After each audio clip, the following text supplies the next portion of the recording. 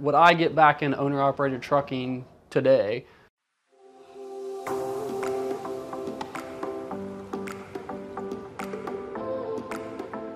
All right, hi guys, Ryan here once again today. Today we're going to kind of go a little bit off topic from our normal maintenance type videos and how-tos. I had a question kind of rolling around in my mind, had some people calling me, asking for some advice, consulting, that type of thing.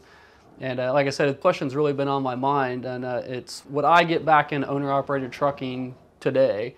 That's July of 2022 in the world that we live in. So I wanted to talk about a couple different things that are going on and my perspective, and you know, because I was an owner-operator for several years, so I have a little bit of insight as well. So we'll talk about those points and go from there. All right, guys, before we get started, I just wanted to give a shout out to one of our sponsors, Amur Finance. So if you're looking to finance new equipment, pretty good people to work with. Check out their information in the description below, and like I said, hopefully they can help you out. Okay, so right now, would I get back into trucking? Well, those of you that know me and have been followers for a while, I can't drive. I do not want to get on the highway ever again. I mean, that's just my thing. So, but I'm not going to beat that dead horse any more than we have in the past. So we're just going to go right in, you know, to looking at it as somebody from a neutral perspective, I guess, or somebody that doesn't have a problem driving with people out on the highways anymore. This business, I've talked about this in my older trucking business videos.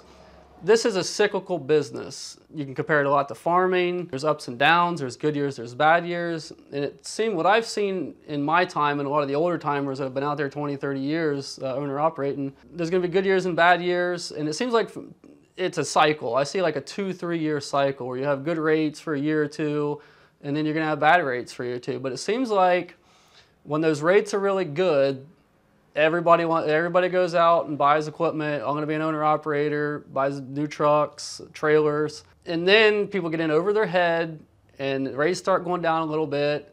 And then it's just a race to the bottom. You know, people just taking loads just to make a truck payment. But right now, there's a couple variables that are kind of going to make things really strange, I guess you could say. First of all, the way with inflation, the shortages we've had with trucks and parts and all that, people have went out and overpaid by a lot for equipment, and now you're seeing the rates have dropped significantly, and people went out and paid $200,000, you know, for a $125,000 truck. They got a lot bigger payments. We got over $6 a gallon fuel, and that's here in my state of Ohio. So I mean, other states, you know, on the West Coast, it's even higher than that.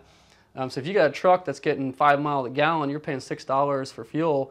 I mean, you're at the $1.15 per mile just in fuel, you know, and you're pulling $2 a mile freight. You got truck payment, insurance, et cetera, et cetera. It don't make any sense right now. Flatbed, I hear, is a little bit better. I mean, I talk to a lot of guys coming into the shop and kind of hear the rates, you know, what's going on with that. But I mean, I'm not actively looking.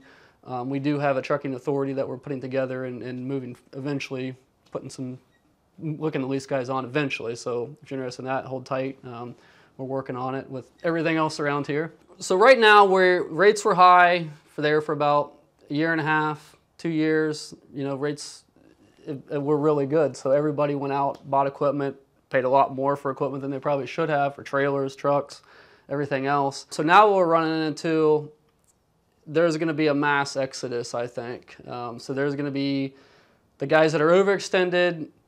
Now it seems like everybody is just picking off the scraps right now, just like I said, just to make a payment because they don't know what to do. I mean, and the other thing I see in the business is that on these high years, these guys are like, oh, I took home 150,000 this year. I did great. So go out and buy a new Harley Davidson, go out and buy a new car, go out and buy a new house, you know. Then the next year, oh, you made 50,000. Now they're scrambling.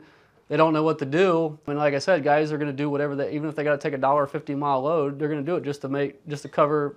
Make you know, basically break even for essentially just to make their payments. So, but eventually it will come to a head, and it's a lot of guys are going to get tied to a tree and bashed with a shovel, and they're going to be out of business.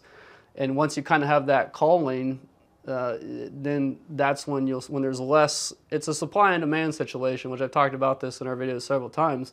It's amount of trucks on the road, and the guy's willing to do stuff for a lot less. So once those guys are out of business, and you got a lot smaller pool, that supply-demand situation goes the other way. And again, I think this time with the high equipment prices that people paid and high fuel prices, it's going to be substantially worse with the amount of people that are probably going to go out of business.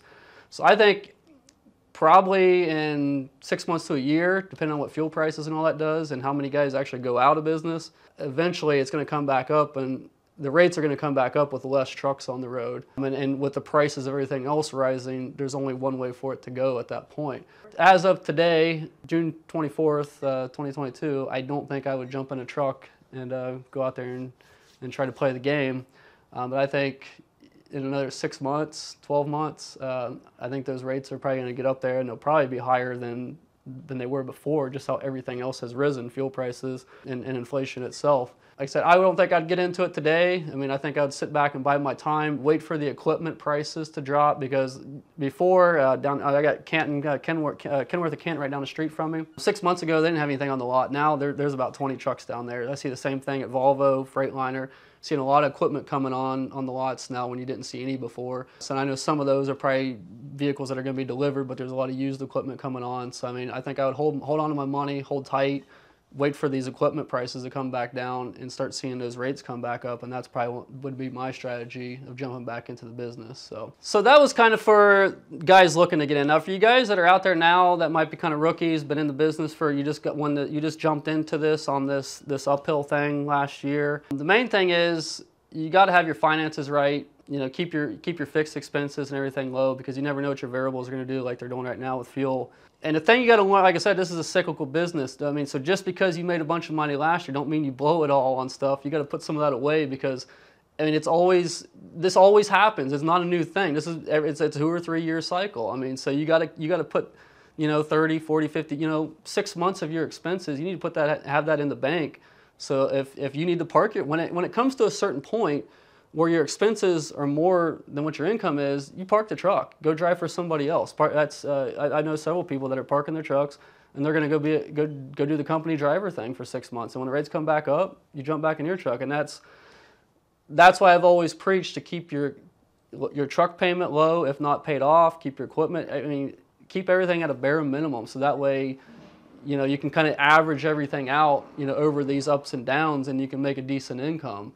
Like I said, you might make 150 this year, then 50 the next after your expenses and all that. So, but the main thing is, I mean, if you can hang in there, hang in there. I mean, if it doesn't make sense, if your cost with fuel and everything, your fixed expenses are more than what a load's paying, you're better off to park the truck. So that's about the best advice I can give you guys from my experience. We are on the maintenance side now, but I played the game for about 5 years there, and I love the business. I love looking for loads and driving cross country and all that. But like I said, the driving on the highway with these people, it ain't for me anymore. So, but I hope that helps you out. Like I said, a little bit of insight with somebody from the same background, or a little bit of owner-operating background. So good luck out there, and hold on as long as you can. So appreciate you guys watching. Thanks for all the support. Subscribe if you haven't already. Hit the bell for the updates.